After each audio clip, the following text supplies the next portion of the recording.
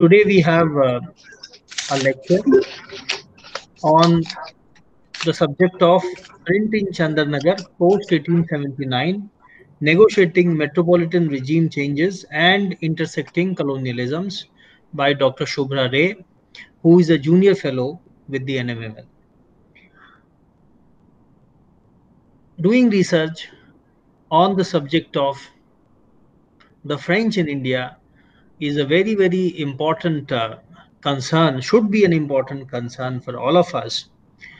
The reason being that too much attention has been paid to the English language sources, and of course, attention has also been paid to the Portuguese sources based in Goa, but comparatively little attention has been paid to the small possessions that France was left with in India after the British were finally able to establish their hegemony here. Now, two such possessions were Pondicherry and Chandernagore, probably two of the most important possessions. There were some other very small possessions which the French continued to have in India. And even here, it is Pondicherry which has got the bulk of the attention. I think that's one of the arguments that Shubhra is going to make, perhaps, that out of all the French possessions, it is Pondicherry that has got the bulk of the attention, and possessions like Chandernagore have not really received the scholarly attention that they deserve. So I'm glad that she is working on this print culture in Chandernagore. And the interesting thing is that she is taking up a period about Chandernagore on which not much research has been done. That is pre-1900 period, between 1879 and 1900. So I welcome Dr. Shubhra Ray, and I welcome all other participants who have taken time out this afternoon to join us on this webinar. And without any further delay, may I now request Shubhra to proceed with her lecture. Shubhra, you have 35 minutes, okay? Thank you, Dr. Mishra. Okay.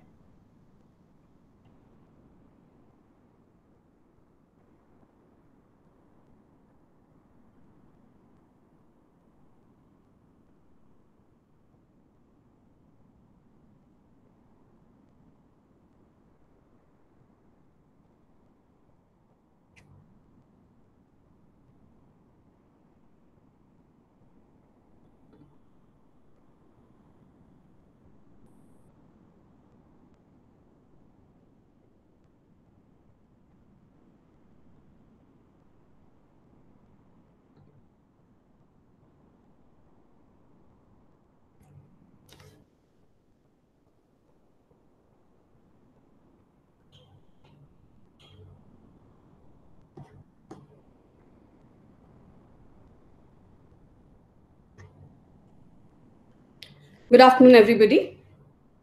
The title for today's talk is Print in Chandernagore post 1879, Negotiating Metropolitan Regime Changes and Intersecting Colonialisms. Before I begin, I would like to thank the Director and Deputy Director of Nehru Memorial Museum and Library for this opportunity to present my work. This is part of a larger project that I'm pursuing here at NMML on print cultures in colonial French India, which is an attempt to map the terrain of print in the French establishments post 1816, identifying the possible focal points of authorship, publishing, distribution, and circulation networks. Print cultures in colonial French India has been a neglected field of inquiry till now in both Anglophone and Francophone discourses, despite book history being a thriving genre in India, a lacuna that my research wishes to address. I argue that in contradistinction to the accepted notion that the history of the colony ended with the 1754 recall of Dupleix or the treaties of 1814 and 1815, and given the alleged inconsequentiality of the region, a print culture studies project was either not necessary or not possible. French colonial India, through its de facto political and economic insignificance and its status as an inversely proportional heightened cultural symbol, presents a more complicated story. The intersecting regulatory regimes which influence the development of print in French India, with the publications being dependent on British India as the primary market, necessitates the contextualization of such a study at the convergence of British and French colonial discourses. For my presentation today, I will be focusing on print in Chandernagore, which began in 1879.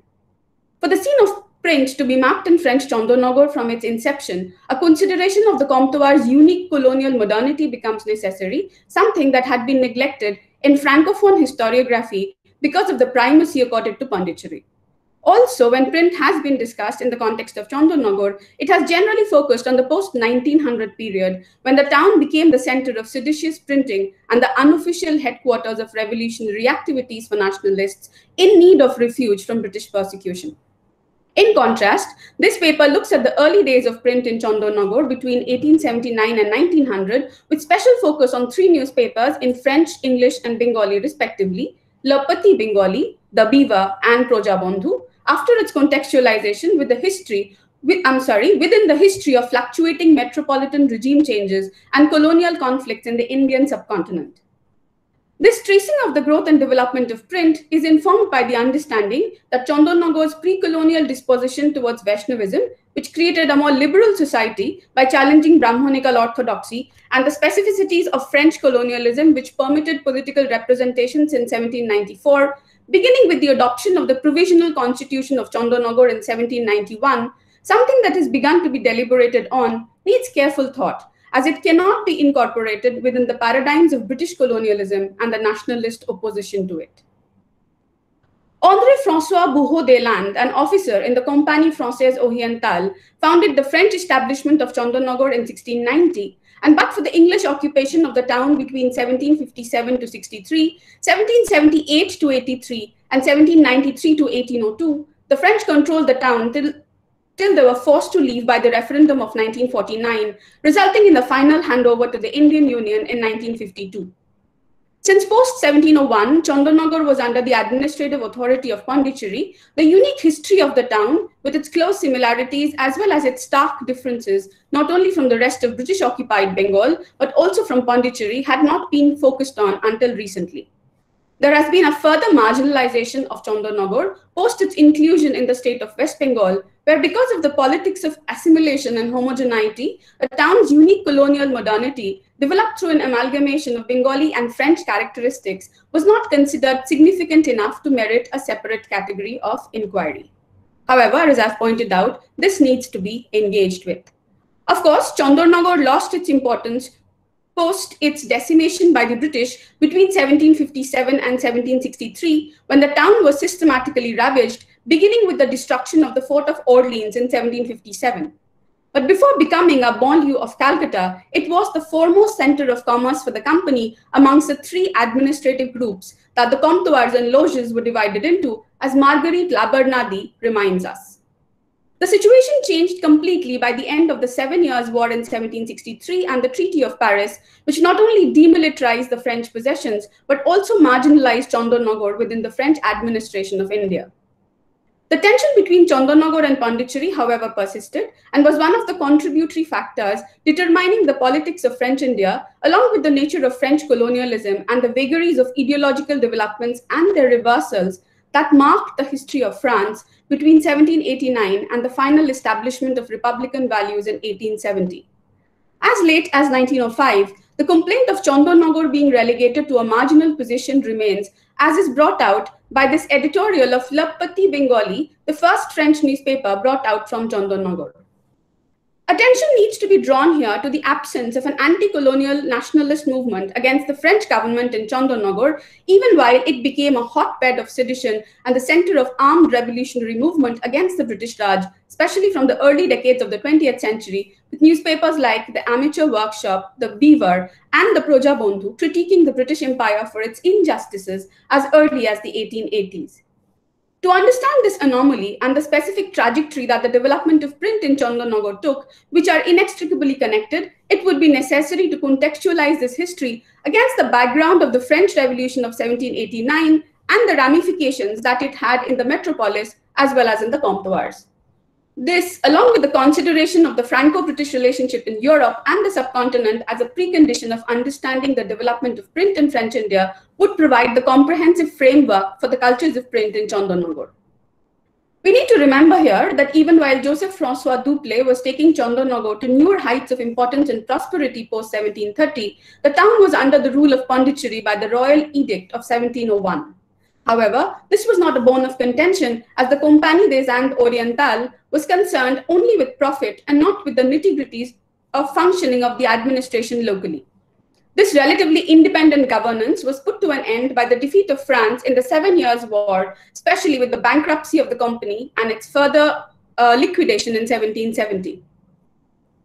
The King of France, who was now the ruler of the colonies, brought all the trading posts under the control of the Ministère de la Marine as a single unit to be governed by a constitution of all French occupations beyond the Cape of Good Hope. This was not well accepted in Chandernagore and Pondicherry, especially in Chandernagore, which by then had seen the destruction of Fort Orleans, rampant looting under the British occupations, and a complete demilitarization of the area by 1757. Dependent on the trade generated by the Compagnie des Indes Orientales, the resident French populace of Chandernagore came to attach hopes of their revival with the newly formed Compagnie de Calonne, 1785 to 1793. Their expectations were not met, as the 15-year trade monopoly in the Indian seas and the right to appoint administrators that the Compagnie de Calonne had acquired by the arrêté of 15 May 1785 began to be grossly misused. It is against this background of widespread discontentment that one needs to contextualize the news of the French Revolution of 1789, which led to each comptoir having its own revolution, be it the evolution of democratic and representative institutions in Pondicherry, which wanted to operate independent of the Governor-General based in Ile-de-France, the demands for fiscal reform in Karikal, or the assumption of political responsibilities in Yanam. In Chandernagore, it took the immediate expression of popular anger against Monsieur de Montigny, who had been instrumental in establishing the absolute monopoly of the Compagnie de Calonne through tyrannical means and methods. The underlying cause was also the desire to be free from Pondicherry's interventions post the dissolution of the earlier company. Having articulated its aspiration to function independently from the rest of French colonies, Pondicherry had set up a municipality consisting of 5 members and a permanent committee of 27 members, with all the 5 establishments being represented in it. Chandernagore, however, refused to recognize the authority of this body and to send representatives to the Colonial Assembly of Pondicherry in 1791. Montigny was detained and then sent to Paris to be tried for his erstwhile linkages to the Calonne Company. Under the leadership of Richmond, who replaced Montigny, the Comptoir voted for a constitution for Chandernagore on October 18, 1791. However, it needs to be remembered here that the representative institutions which came up here were meant for the French residents. These political rights of representation did not extend to the native population just yet. Orgo Basu, in his book Chandernagore, Recognizing Alternative Discourses on the Colonial, has argued that it is precisely at this juncture that the intellectual and ideological differences between the British and French forms of colonialism can be located, and this is why it becomes necessary to have an alternative discourse on colonial and post-colonial politics of the French comptoirs. Drawing upon the works of Anne-Louise Germaine de Staël-Holstein, Tocqueville, and Pierre-Louis Roederer, he has elucidated how important the influence of the philosophers of the Enlightenment and their ideas, along with the immediate material and political conditions, was in the culmination of the 1789 revolution.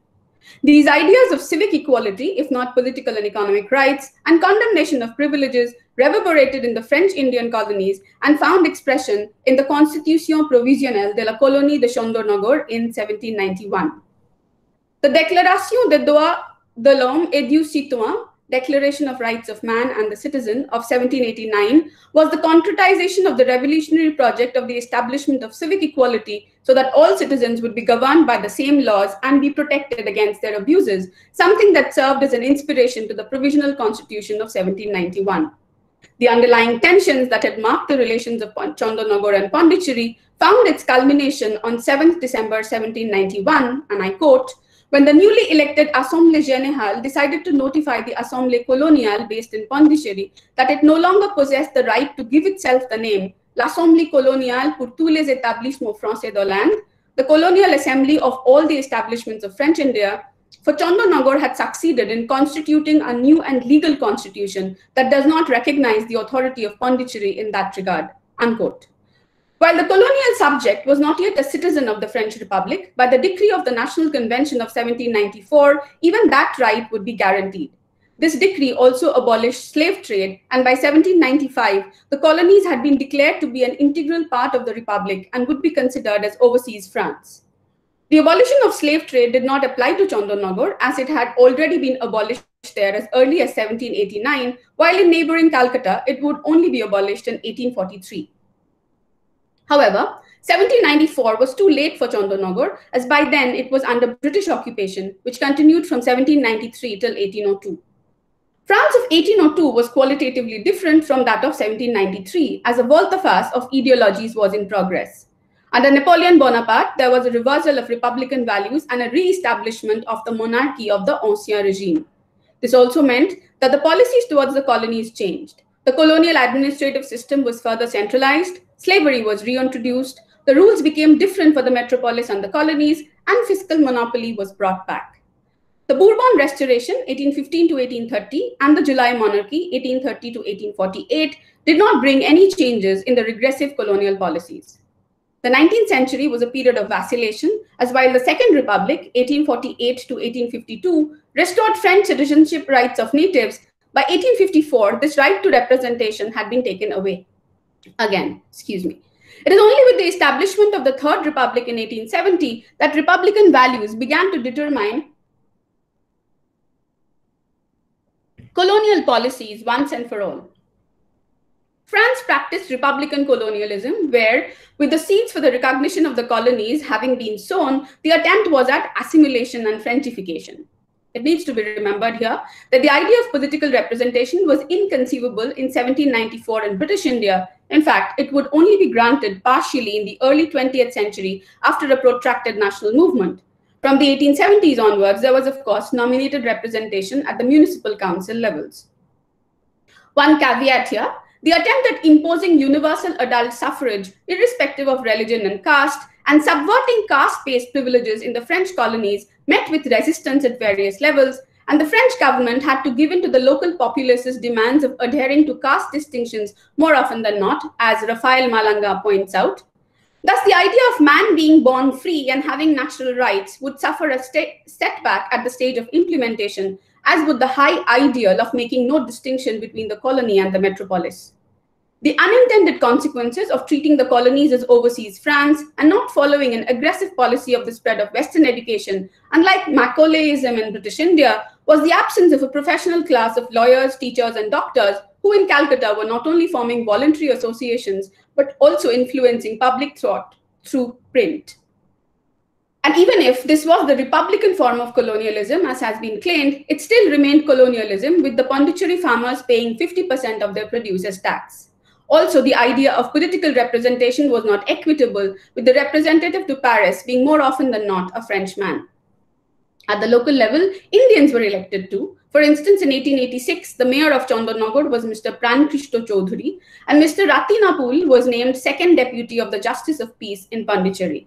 Thus, while acknowledging the gaps which were there between the ideology and the implementation of republican ideals, it cannot but be accepted that liberty, equality, fraternity, which remained the motto of France, enabled the creation of the perception of a more egalitarian colonial government than the British, with the existence of political representation in the colonies preventing an analogous nationalist movement.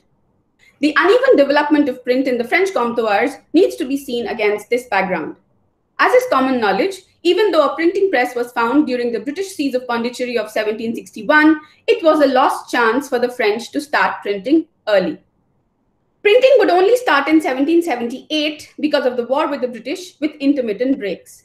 And it seems the internal politics of the metropolis, the 1789 revolution, the reversal of republican values with Napoleon Bonaparte's regime, and then the uncertainties which formed the political history of France in the 19th century between the various republics and the different regimes had a profound impact on the manner in which the scene of print came to grow and spread in the comptoirs.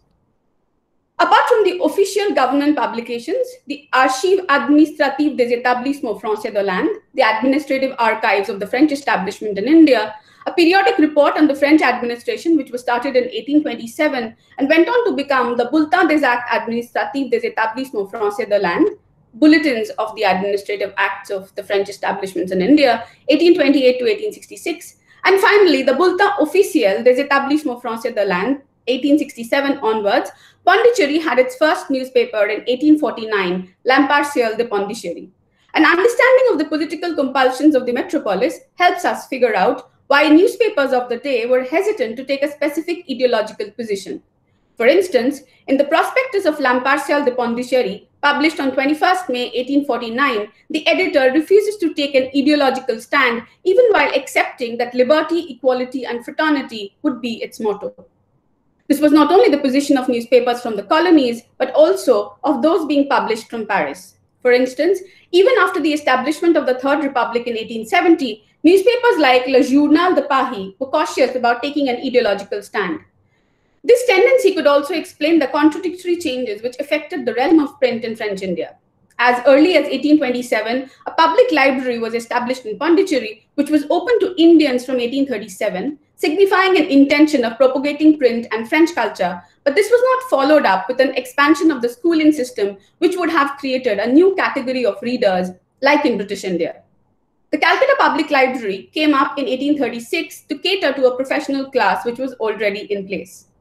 And again, by 1840, an attempt at surveillance of the native press in the colonies had been initiated.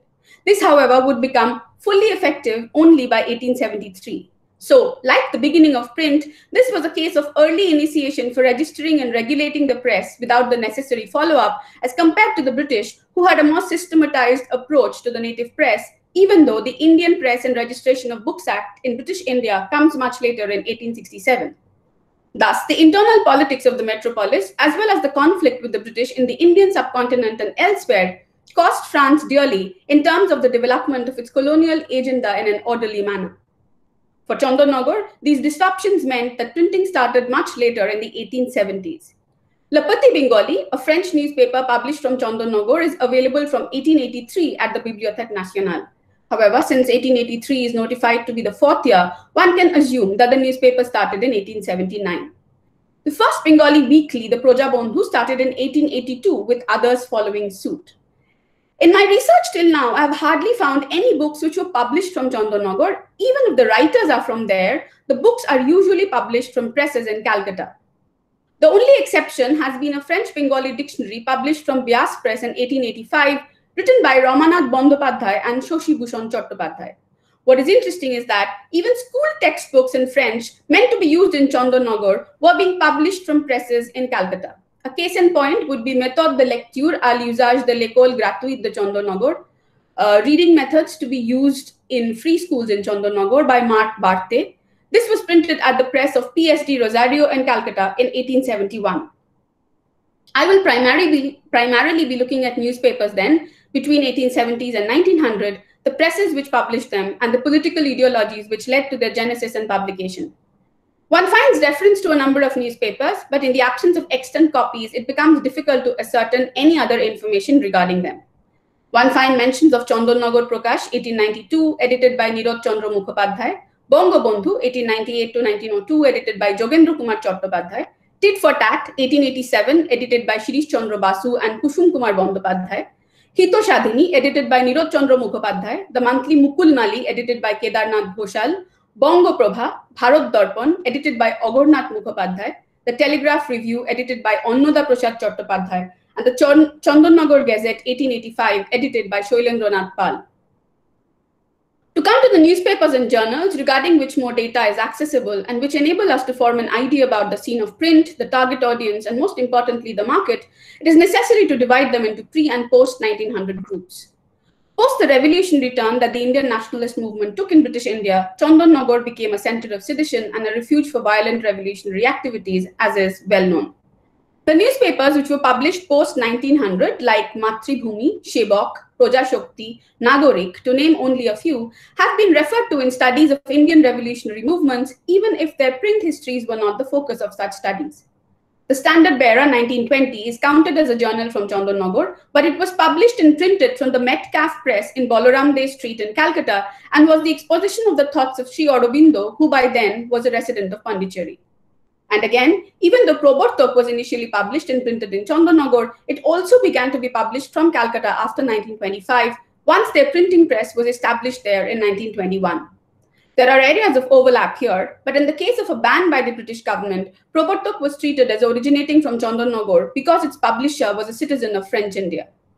And again, Graham Shaw, through his examination of the Crown representative's records, has written about the ways in which British censorship of publications was evaded by Indian nationalists by printing as well as importing material to the non-British enclaves. However, the pre-1900 newspapers, which have hardly been researched as early as 1880s, demonstrate an awareness of the injustices of the British Empire and a robust critique of it, along with celebrating the electoral representation and other rights available to the Indians in French India, so much so that the Bengali newspaper Projabondhu is interdicted as early as 1889. What is interesting is that, depending on the language that they were being published in, French, Bengali, or English, there is a change in the manner and the emphasis with which issues are dealt with, as will become clear in the discussion here. Le Petit Bengali, as has been mentioned, is the first French newspaper to be published from Chandernagore. The gérant or the manager of the press was Claude G. Dumaine for 1883, and it was printed at the printing press of Petit Bengali on Rue Général Martin.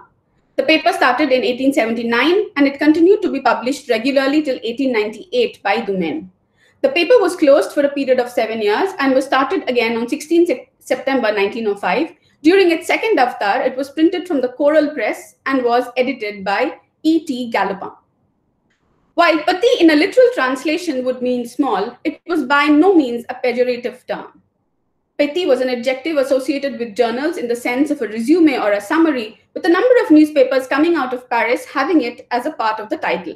For instance, if one looks at the circulation figures of Parisian newspapers for 1880s, one notices that most newspapers like Le Petit Journal, La Petite République Française, Le Petit Parisien, to name only a few, have it in their titles.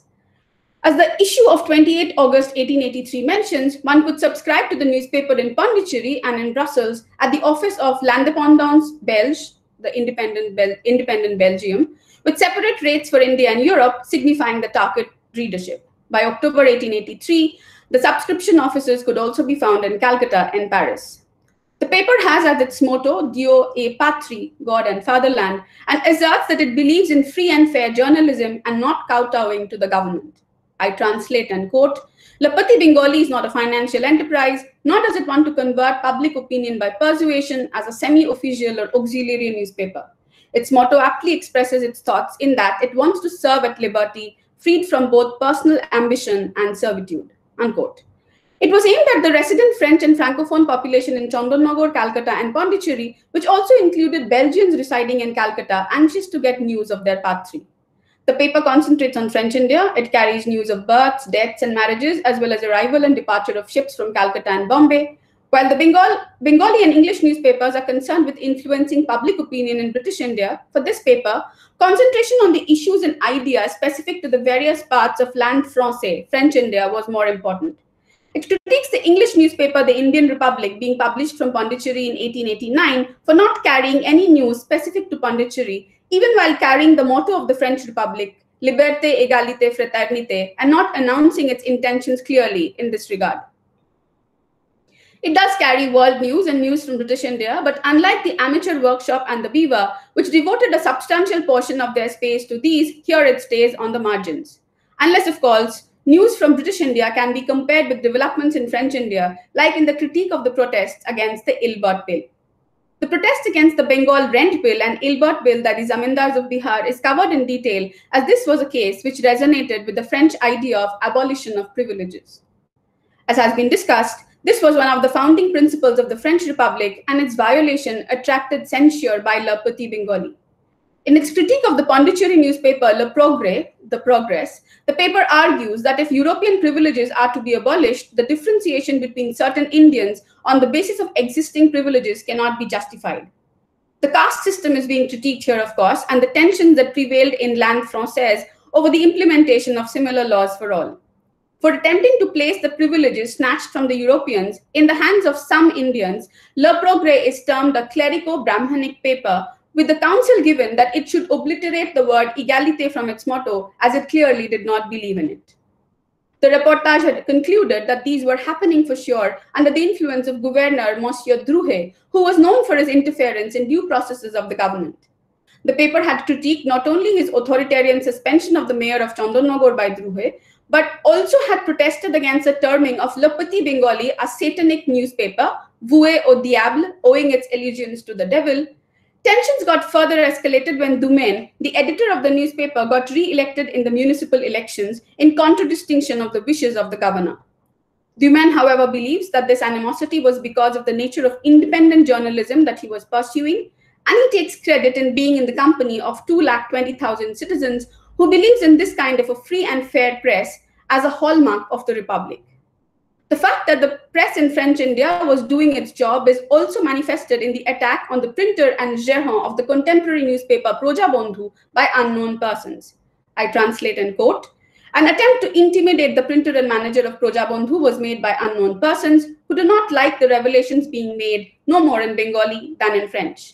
One manner of not fearing the press is to not commit a crime and follow the right path. This would not work out with a sold-out press, but that is evidently not the case with either the Bengali or the French newspaper from Chandernagore." Unquote. The newspaper being thus ratified, Projabandhu was the first Bengali paper from Chandernagore. It was a weekly newspaper, and the gérants or managers of the press were Tinkori Banerjee, Srimanto Shur, and Ashutosh Sen for the various years till 1887. It was printed at Vyas Press, Chandernagore, while the Bibliothèque Nationale collections begin from 4th September 1883, the long editorial in the issue of 19 September 1884, celebrating the completion of its 2 years, permits us to fix the date of the beginning of the paper to 19 September 1882. The newspaper continued till 1889, but issues till 1887 only are accessible at the Bibliothèque Nationale, except for the 6 articles from the year 1889 available in the India Office records, which were translated for the purpose of prosecuting the paper for sedition and which led to its eventual prohibition. Right from the outset, the Projabandhu establishes itself as a newspaper which is brutally critical of the British Raj. Along with reportage on elections within French India and a regular section on world affairs, the newspaper devotes half of its space to minutely following the lapses of the British Empire, especially the failures of the legal system following the controversy surrounding the introduction of the Ilbert Bill in 1883. The newspaper also follows over several issues the cases of rape of Indian women by British men and the absence of legal consequences for such actions. The issue of 2nd January 1884, under the title Pasho Bingrajer Ottachar, the tortures inflicted by the bestial British, chronicles the case of a 15-year-old girl who was raped by a British man. What the paper focuses on is that the complaint was not initially registered, and when it was, the judgment was not only given in the absence of the uncle who had made the complaint, but a further case was filed against the uncle for cooking up a false case. A similar report on the rape of a Kuli woman in Assam is reported in the 9th May 1884 issue. In a follow-up to the case, on 8 August 1884, the British government is viciously critiqued for the minimal punishment meted out to the Sahib and the attempted muzzling of the Indian press, which was seen as being too critical of the Raj. The greatest criticism is reserved for the lawyer of the accused, Babu Rashbihari Ghosh, who had successfully brought down the incarceration to a mere 3 months for this heinous crime. The editorial of 19 September 1884 sums up this critique aptly. Beginning with the assertion that the completion of 2 years of the newspaper comes at an opportune moment, the editor goes on to state, I translate and quote, "The British rule in India had placed the Indians under an inexplicable spell. In the aftermath of the Ilbert Bill and the establishment of the European Protectionist Assembly, the Indians have understood that the English are not fit to be our gurus, which we had believed them to be. Rather, they are merely committed to a self-centered pursuit of earning money and making their triumph over Indians conspicuous. What is becoming clearer is the hatred and contempt that the British as a nation have towards the Indians." This vitriolic critique led it to being prohibited in British India in 1889, and its subsequent bankruptcy pointed out how dependent the newspapers from French India were on the market that was British India. The tone of the English newspaper, The Beaver, was even more critical, with hard-hitting cartoons of British injustices which constituted 3/4 of the title page, adding to the vitriol. The first issue of 6th March 1886, for instance, carries a cartoon of Lord Dufferin obligingly ransacking the pockets of his fellow Hindu subjects. Tinkori Chakraborty was the gérant in 1886, and it was printed at the Beaver Machine Press on Rue de la Corderie, Chandernagore. The last issue preserved at the Bibliothèque Nationale is that of 23rd February 1887, though whether the paper continued to be published beyond this date is not known. From the issue of 15th May 1886, The gerent was Bihari Lal Shaha, and he continued to be so till the last extant issue, and the paper continued to be printed from the same press. The paper had promised to be, and I quote, uncompromisingly liberal in politics, unmistakably independent in opinion, unhesitatingly fearless and outspoken in language, and a vigorous advocate of national, political, and social reform, unquote. Promising the leader both writers of the highest literary abilities as well as free gifts, the paper declares its aim of securing 20,000 subscribers before 16th March 1886. By the issue of 13th November 1886, the circulation of the paper had reached 50,000 copies, as the announcement in bold letters above the title on the front page made it known. This is impressive not only by the standards of newspapers from Chandernagore, but also by those of British India, where contemporary Bengali newspapers were reported to have an average circulation of 20,000 copies during the period 1874 to 1880s, with some English newspapers outdoing them.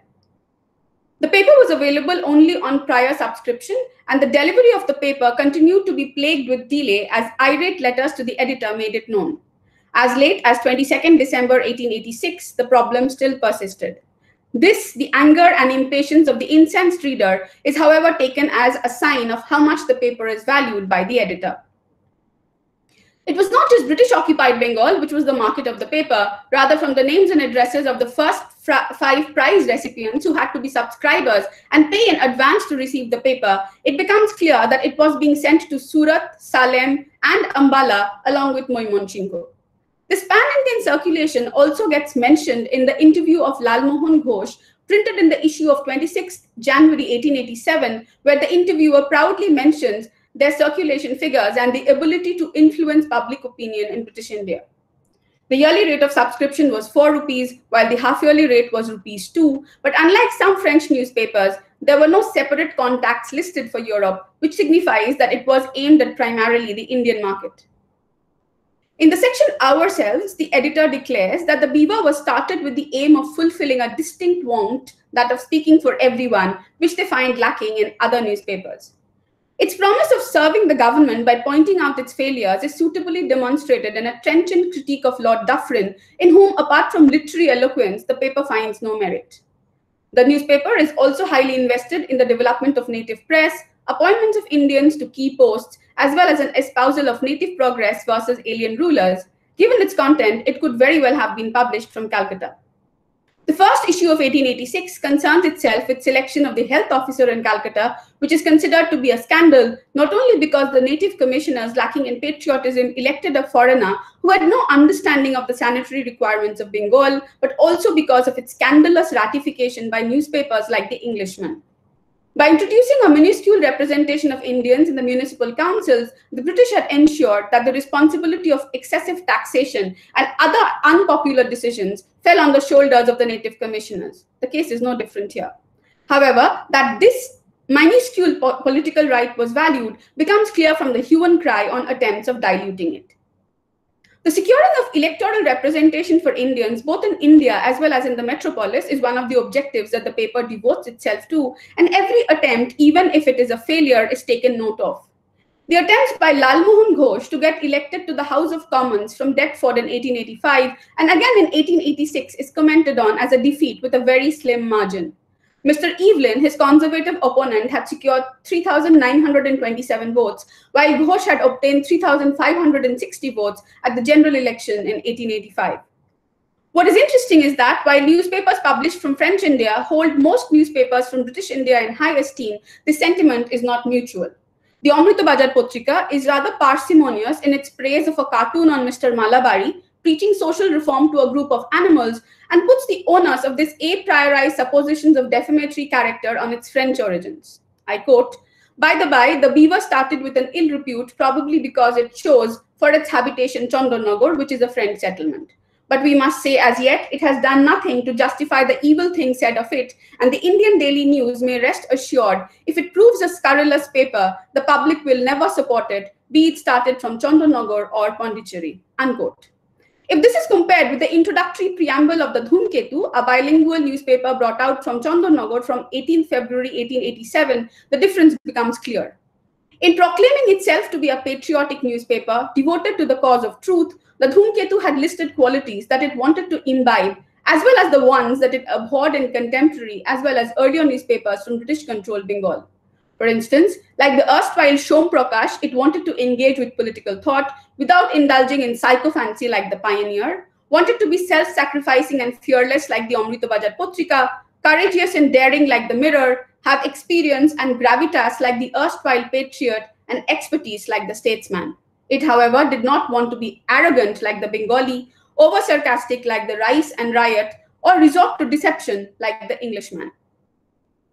This condemnation of the Englishman and the pioneer is a recurring theme for issues as diverse as sowing enmity between Hindus and Muslims, unnecessary critiques of the Indian press, as well as false reportage of facts.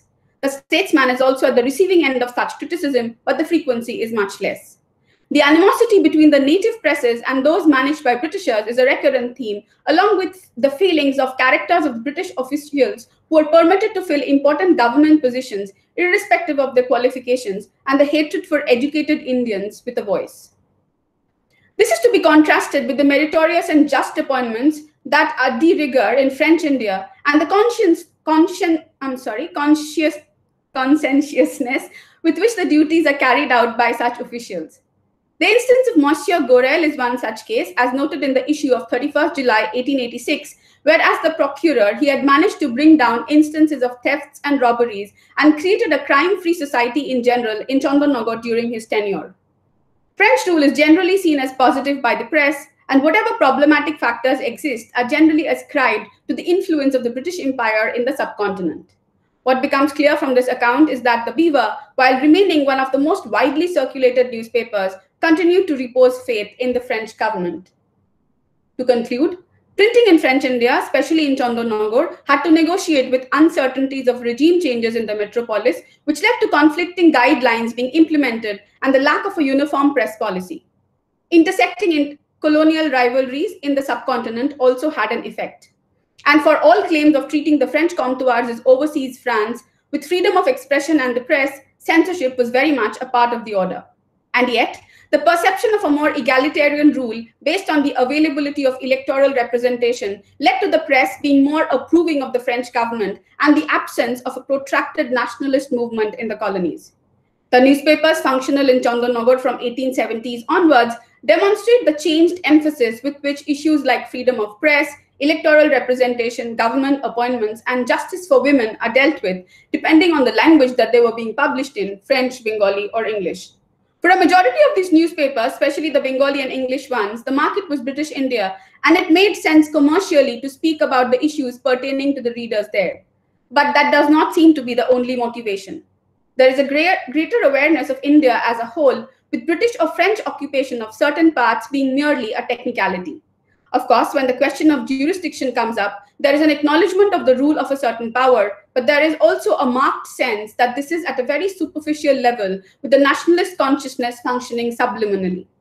I have also noted that despite preempting certain developments like the opening of a public library and passing a bill on the surveillance of the press in the colonies, the French were not able to follow this up with concrete action in a time-bound manner, which would have given them an edge over the British.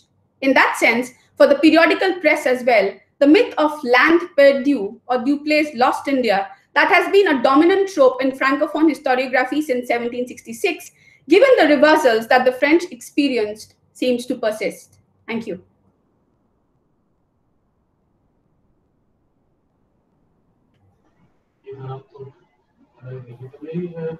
एक minute चुप रहना जरा, कुछ है यहाँ पर video. Thank you very much, Shubhra. We are now open to questions and comments from all the participants.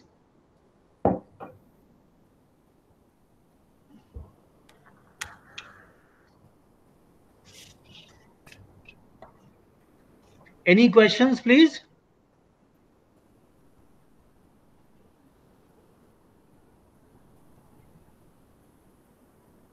Can you hear me, Shubhra? Yes, yes, Dr. Mishra. I hope others can also hear me. Yes, sir. Okay, all right.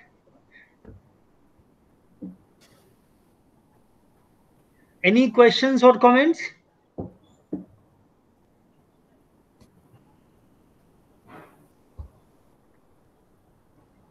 It would be a record of sorts if there are no questions at all.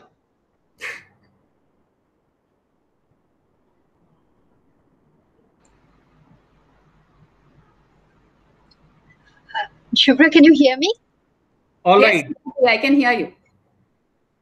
Okay, this is Rita. I just want to ask you, you said at one point that this was a Republican form of colonialism. Could you explain that a little more? And what kind of difference do you notice with the British form? After the 1789 French Revolution, the colonies responded by having revolutions of their own. For instance, they refused to recognize certain fiscal monopolies. They decided to have their own forms of representation. And this led to the adoption of the Provisional Constitution of Chandernagore in 1791. And there were similar revolutions, mini revolutions, they have been referred to by Marguerite Labadnedi in all the five comptoirs which formed French India at that point. Uh, because of the revolution, by 1794, the colonies had been recognized as an integral part of France, and every citizen had a right to vote. They could contest elections, they were eligible to vote in France, which is why this was referred to as Republican colonialism. However, as I pointed out during my talk today, there were various reversals to this trend. With Napoleon Bonaparte, there was a going back to the ancien regime. The difference between metropolis and comptoirs became clear again. Fiscal monopoly was imposed, slave trade was reintroduced, which had all been abolished by 1789, right? So, as I pointed out in my talk, the whole of 19th century was a period of fluctuation of uncertainty because of the various regimes and the various republics. So even though as early as 1794, political rights had been recognized, civil rights had been recognized, these were not implemented before 1870. However, because of the right of electoral representation, which was lacking in British India, even as late as, say, the 1870s, the French colonialism was viewed with a lot more, how should I put it, with a lot more acceptance, if one could use that word, rather than the British form of colonialism, which is seen as completely exploitative, primarily because of the refusal to grant electoral representation to the subjects. Right. So this is the reason that one had a protracted nationalist movement in British India, whereas in French India, despite a lot of failings, I mean, the taxes were high, there was unequal representation, there were a lot of other problems, but because of the perception of a more egalitarian republican colonialism, what does not see nationalist movements in the French comptoirs. And this is something that has been puzzling historians for a very long time, because Pondicherry and Chandernagore were both seats of seditious movements, of, it harbored refugees from British India, Sri Aurobindo most famously, but various others, Kanailal Datta, for instance, was from Chandernagore, Motilal Roy from Prabortak Sangha was from Chandernagore, and they were all revolutionaries, Arun Chandra, and so on and so forth. So, but it's the perception, the right that one had because of the 1789 and then subsequently the 1790 declaration. That is the reason why there is this essential distinction which is made at the level of ideas, even though probably in terms of implementation, there were various overlaps between French and British forms of colonialism. Thank you very much. Any other question? And thank you very much for a very well-researched paper. It seems very... Thank you, Rita Di. Any other question? All right. Before anyone else asks a question, there is a small clarification that I wanted to seek from you, Shubhra. I think you say that Chandernagar's pre-colonial disposition towards Vaishnavism created a more liberal society by challenging Brahmanical orthodoxy. But in what sense is Vaishnavism something, in Chandernagar, which challenges Brahmanical orthodoxy? Because Vaishnavism is very much within the Brahmanical, orthodoxy. It is not a heterodox sect in any manner. So is there something specific to Chandernagore where Vaishnavism somehow seeks to challenge the Brahmanical orthodoxy? I would like to know. In Bengal, for instance, if you look at the kind of manifestation that is there, especially the followers of Sri Chaitanya, Gaur Nitai, the practice, that was something which went against the caste system, where the caste system was in a certain sense challenged. And I am referring to a liberal regime in that sense. The difference becomes clear from the fact that if you look at the instances of sati, for instance, in Chandernagore, there were very, very few compared to nearby Calcutta, where, as we know, that sati was something which was specific to the upper castes. It was not something which was, which was not a pan phenomenon. Rather, it was very much concentrated on a specific caste. So, if you look at Chandernagore, the way in which it was, the way in which the society was, in a certain sense, the way it was functioning, and the kind of reactions that are there to French colonialism, one has to take into consideration this early predisposition where trade and commerce allowed a certain kind of social mobility. Of course, I'm not saying that the caste system was not there or anything of that sort, but there was a lot more flexibility, especially if you compare to Calcutta. Yeah, that's what I mean.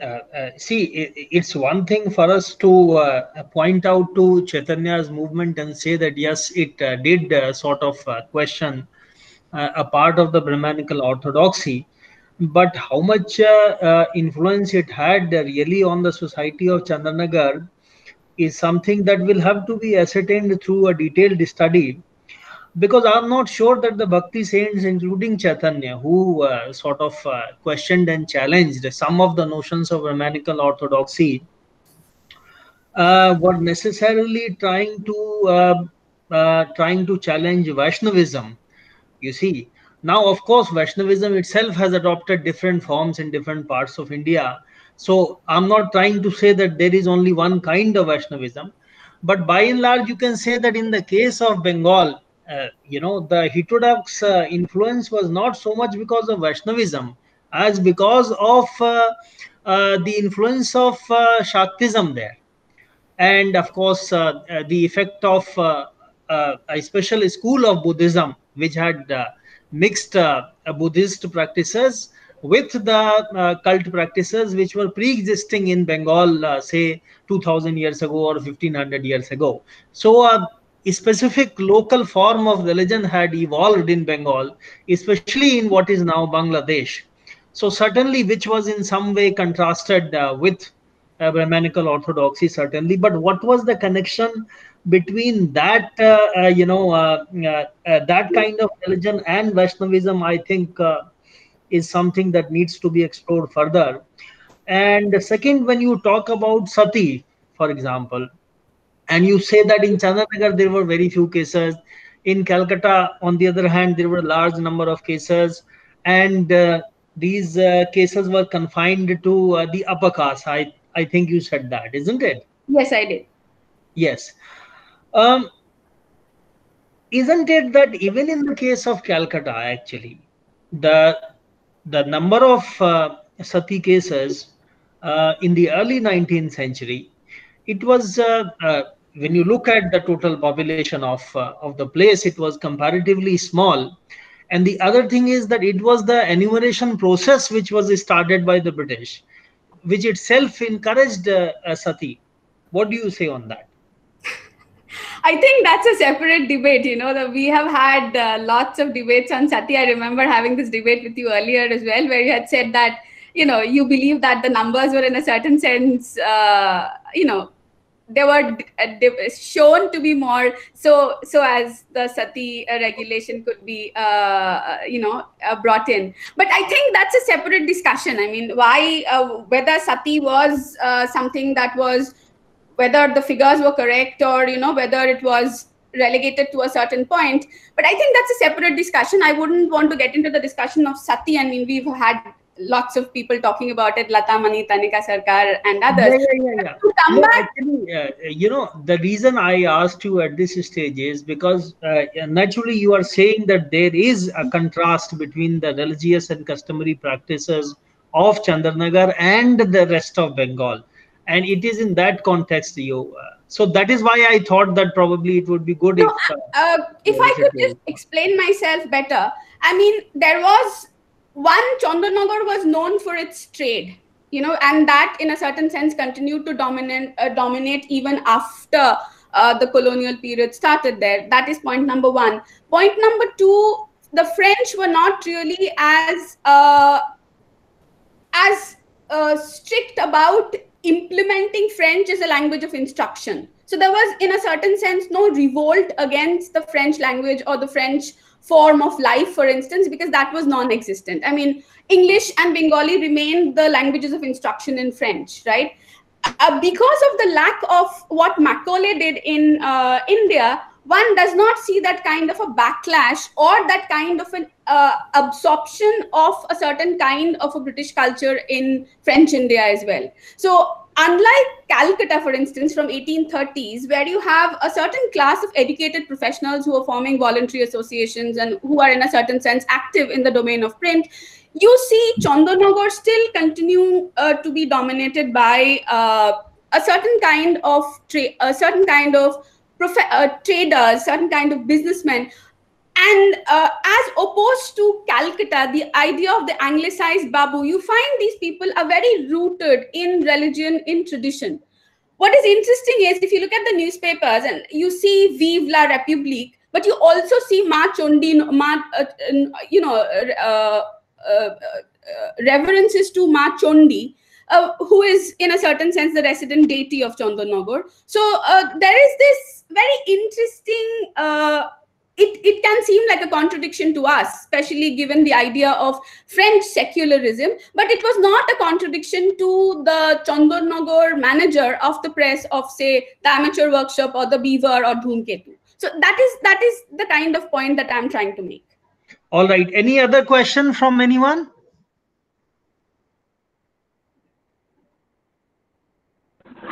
Sir, I have a question.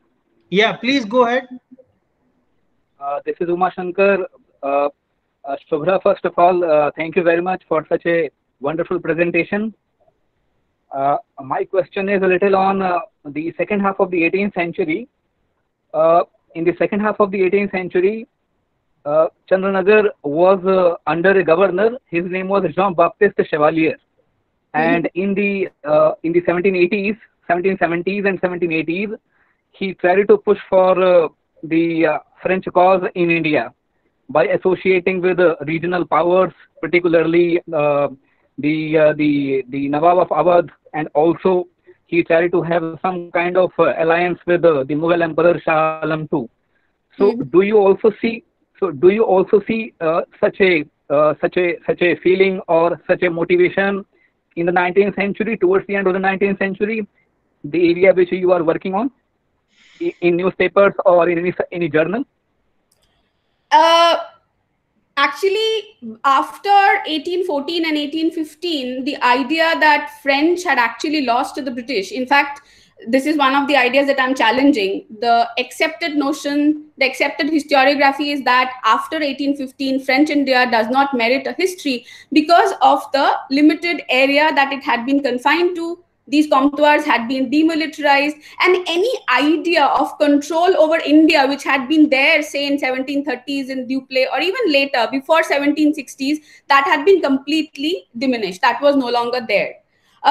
The idea that French have of themselves is that of an ancillary colonizer who are themselves colonized by the overarching powers of the British. So no, in the 19th century, certainly not. One does not find any kind of such attempts to control the whole of India, which certainly was the ambition in, say, as late as 1750s or 1760s. And Chevalier is generally, he's one of the people who take the blame for, in a certain sense, French being defeated, right? So no, but these kind of ambitions were lacking after 1815 completely, especially after the defeat of Napoleon Bonaparte. It was completely out of the picture. Thank you, Shubhra. Thank you. Thank you, Uma. Anyone else who wants to ask a question? Dr. Panda, we cannot hear you. You are muted. Dr. Panda, you are muted.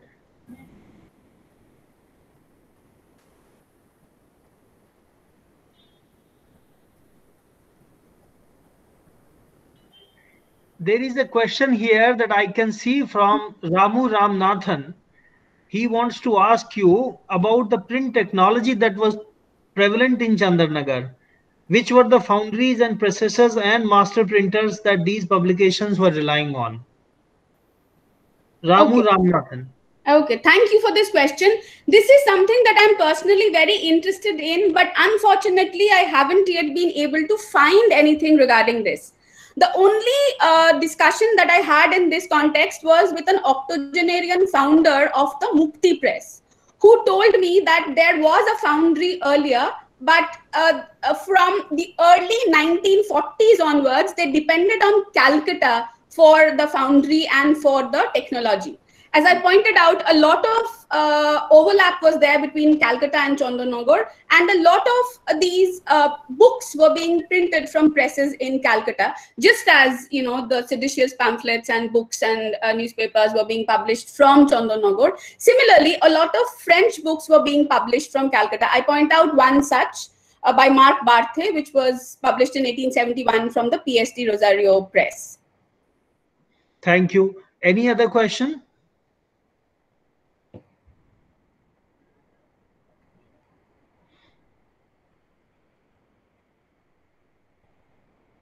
Any other question?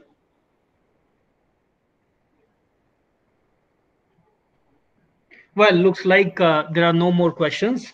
So thank you very much, Shubhra, for your insightful and interesting lecture on this subject. And I thank all members of the audience who are present for this lecture today, for this webinar today. And I think our next webinar will be the next week. Rajneesh, do you know about the topic?